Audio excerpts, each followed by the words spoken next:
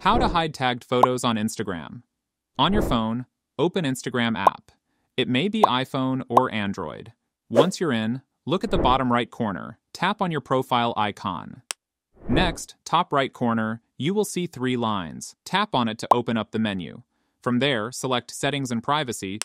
Scroll down to find Tags and Mentions, and give that a tap.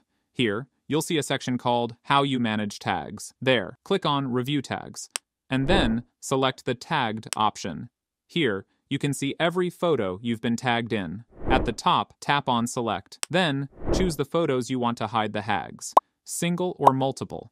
Then, at the bottom left of the screen, hit Hide.